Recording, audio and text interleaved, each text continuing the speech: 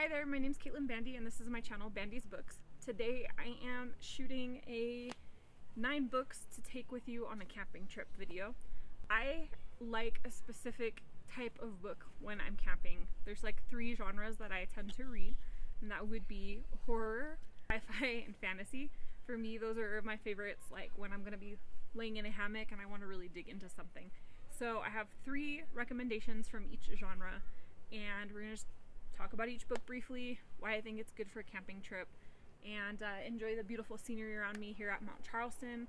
I have a vacation vlog video that's going to come up as well, just a little bit about what we did up here for the weekend. We're just staying 2 nights. This is like a little getaway from the Las Vegas heat. Alright, so the first genre we're going to talk about is kind of like horror, dark, not necessarily always traditional horror, but everything has kind of a dark vibe to it. So the first book that I have on the list is Near the Bone, Christina Henry. This is a perfect book if you want to be creeped out by the campfire at night.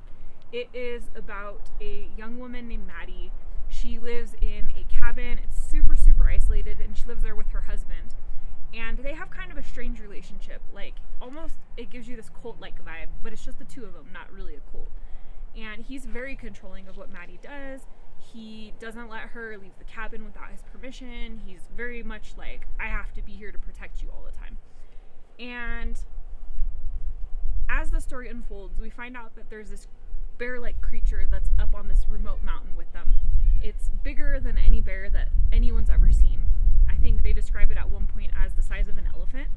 And it's very stealthy, very quiet, able to climb trees, do a bunch of stuff that like really massive bears usually cannot do. And it's killing things in really gruesome ways, like hanging dead animals from the trees. And it's just this really creepy, ominous vibe, both in the relationship that Maddie's in and what's going on with this larger animal on the mountain. So last night when I was laying in my hammock, I started reading this actually, and I think I read about 175 pages last night in the dark, in a hammock, on the mountains. And it definitely gave me that really creepy, spooky vibe, which I love. I think that's so much fun. It kind of reminds me of being a kid around the campfire and telling ghost stories. So if you're going camping and you want something to freak you out a little bit, Near the Bone by Christina Henry. After that, I have All of Us Villains, which is by Amanda Foody and Christine Lynn Herman. That's this guy right here. This is kind of dark fantasy dystopia with some horror elements in it. It is basically, there is a magical world, so it's a modern world. Cell phones and technologies and things like that exist, but it has magical principles. So essentially, magic exists in the form of curses, and these curses are like rings that people wear that have power harnessed in them to create these spells. So it's not like an innate magic within a person, it's a created type of magic. And what happens is that there's 7 old families who were cursed at one point, and every 20 years upon the blood moon, the families have to send one family member into an arena to fight to the death. So kind of think Hunger Games, except there's magic, and it's a little different than the Hunger Games. I feel like the characters in the Hunger Games are really sympathetic.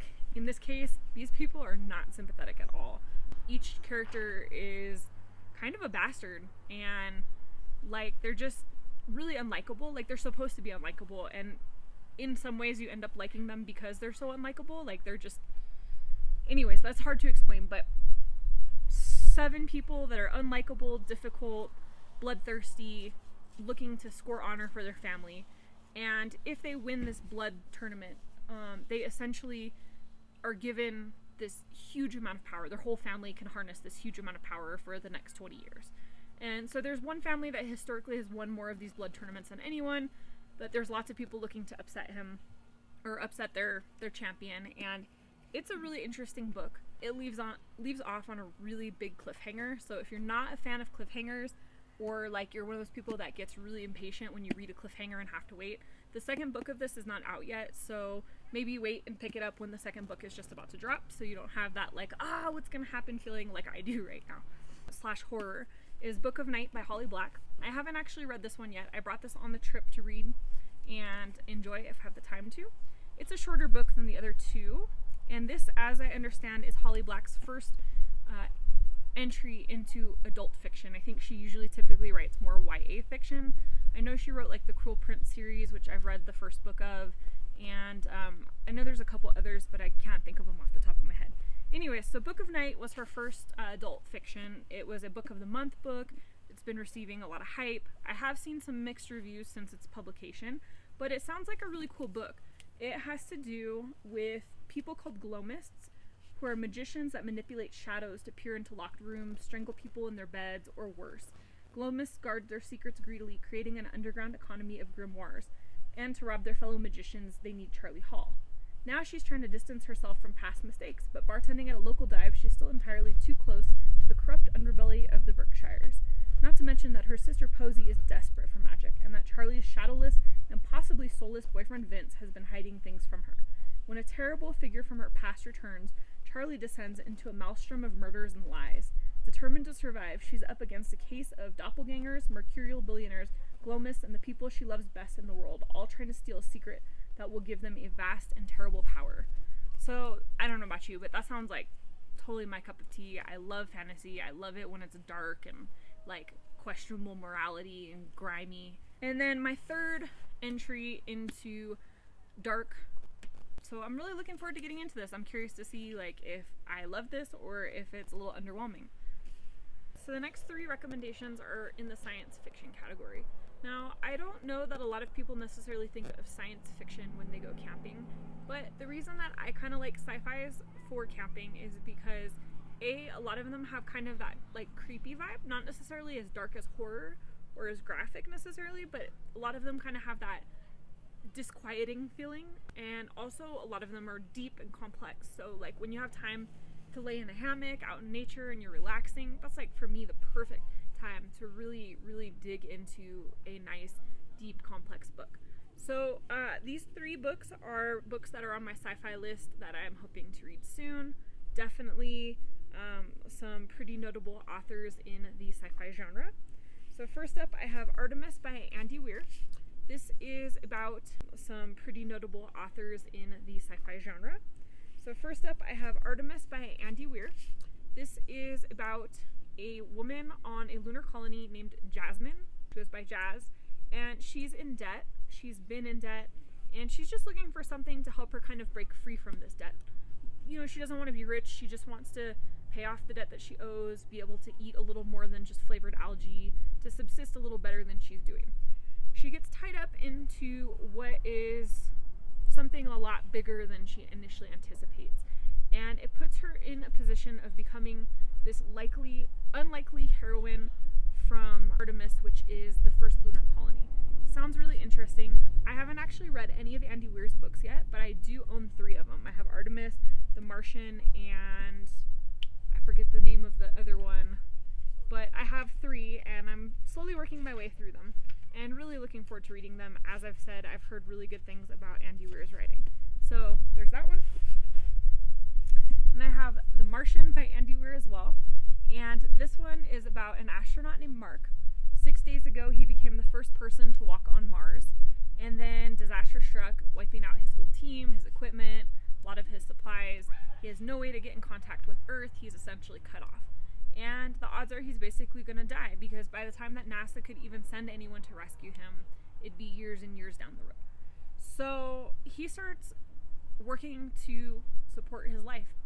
He starts trying to build a little garden to subsist off of, to find ways to communicate with NASA, to do whatever he needs to do to stay alive.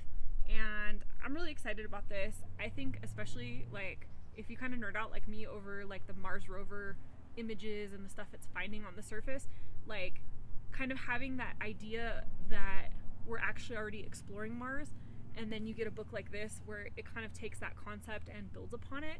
One thing that I've heard that is really good about Andy Weir's writing is that he uses a lot of modern science in it, so it's not like all made up and fantastical necessarily. It's kind of grounded in elements of reality. So I'm really looking forward to getting into this one as well. And then the third book that I have is the newest release by one of my absolute favorite fantasy / sci-fi writers, and that is The City We Became by N.K. Jemisin. So I recently read the whole Broken Earth trilogy by N.K. Jemisin, which she did something unprecedented with that series. She won a Hugo Award for every single installment of that book. So for 3 installments of that book, she won a Hugo Award for each one for science fiction, which no other author has ever done, period, point blank. I loved the Broken Earth trilogy.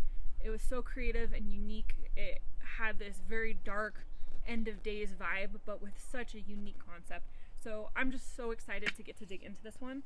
I found this at a used bookstore, and I was actually beyond excited because I just found out, like, literally right now that it's a signed edition.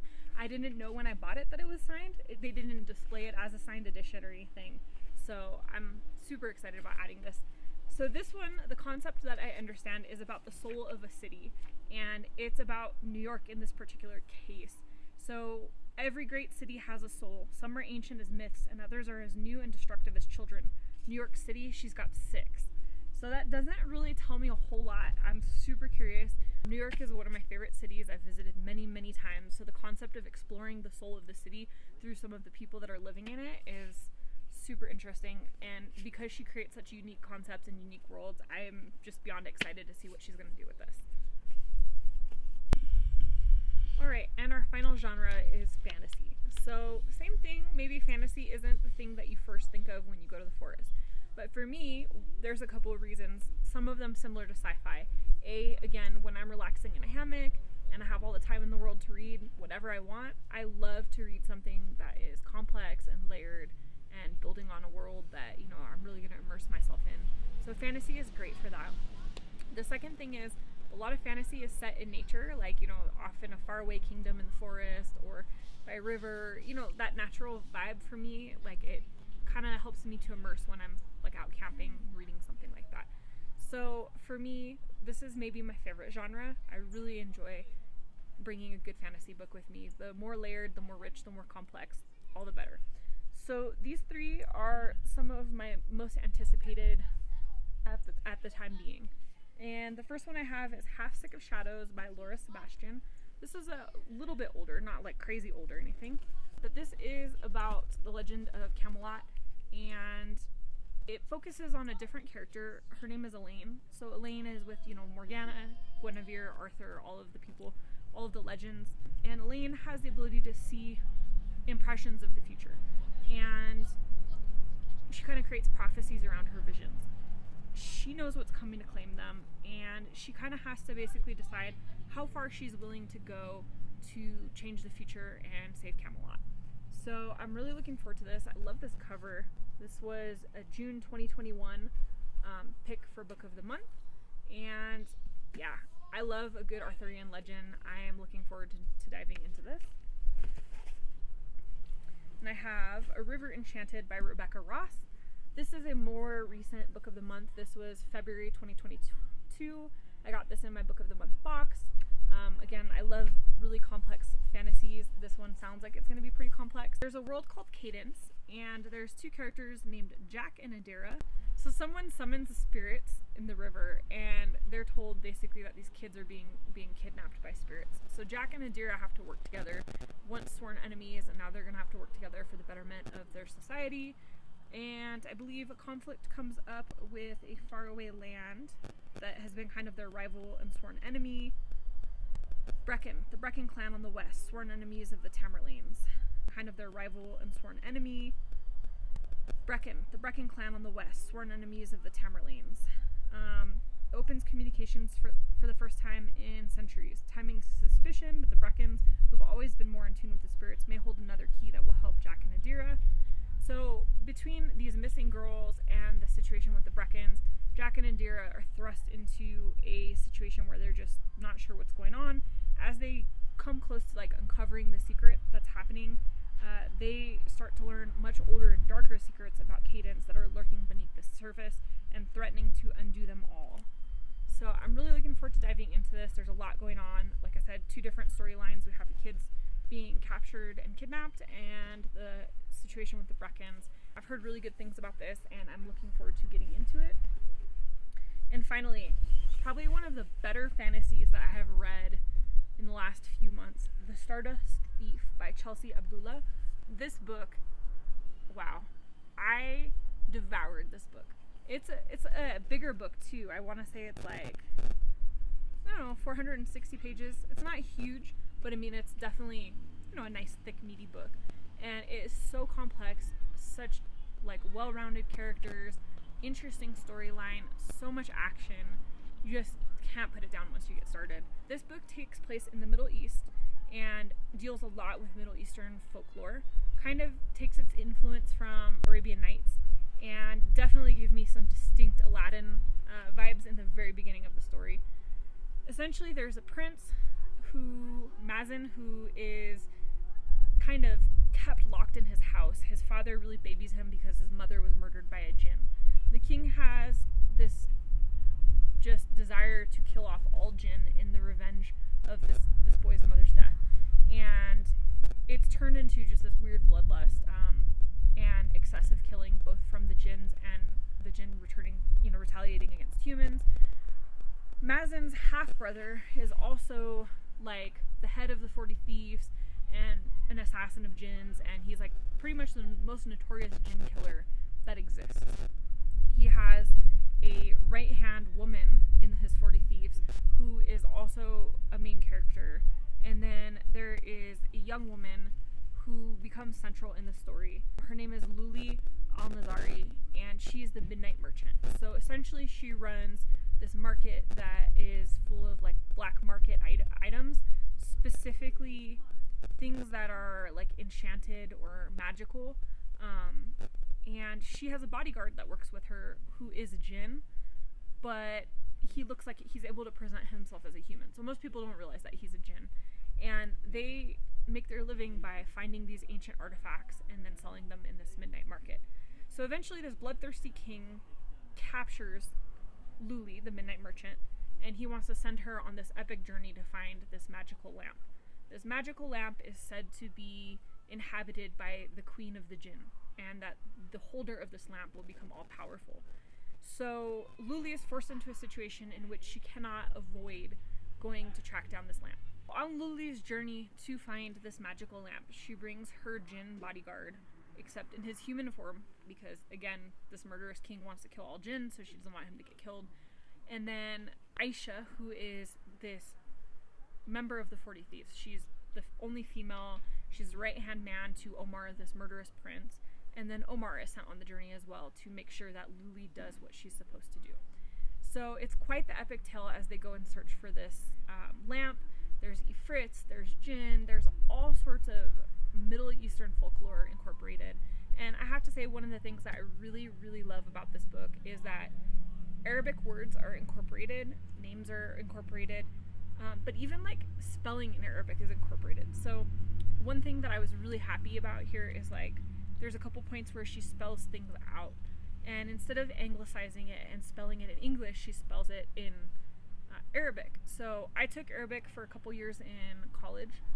I'm not fluent in it by any means because it's such a complex language. I mean, it takes years upon years to really gain fluency. But I do know the alphabet, I do know basic words and things. And so like when she was spelling things, it was just so nice for me to hear her spelling it in Arabic. Sorry, motorcycle driving past behind me. So like Amir's name, she spelled it Aleph Mim, you know, and goes from there instead of A-M-I-R. And it was just a nice incorporation. It was easy to understand if you're reading the book or listening to it on audiobook, but it's that nice touch of like not modifying it to fit English. Such a good book. This is the first in a series of 3. I haven't seen a release date for the second book, but I am anxiously awaiting it. And if you need a good book to dig into on a camping trip or at home on your couch or wherever, highly recommend it. And one bonus book, if you have kids and if you have kids that enjoy reading, I have this book, American Stonehenge by Mike Goldstein. I don't read a lot of kids' books because I don't have kids, I'm not a kid myself, and for whatever reason it just doesn't end up on my radar as much. But I do get authors that reach out to me via Instagram and social media to see if I'd be interested in reading and reviewing books. I do try to be pretty particular about what I accept, especially when it comes to kids' books, just because, like I said, I don't read a lot of them, and I don't want to review something that I'm not going to enjoy or I'm not going to get, so I'm pretty cautious. Mike reached out to me about reading American Stonehenge, and this is probably like a middle grade level or maybe even slightly higher, and it's about a young man named Jimmy, and Jimmy adopts Andrew from the Humane Society, and which I love, by the way. Shout out to Mike for including a adoption of a dog from the Humane Society. There are so many deserving dogs out there. Please, please adopt, don't shop. Sorry, there's my soapbox for the moment.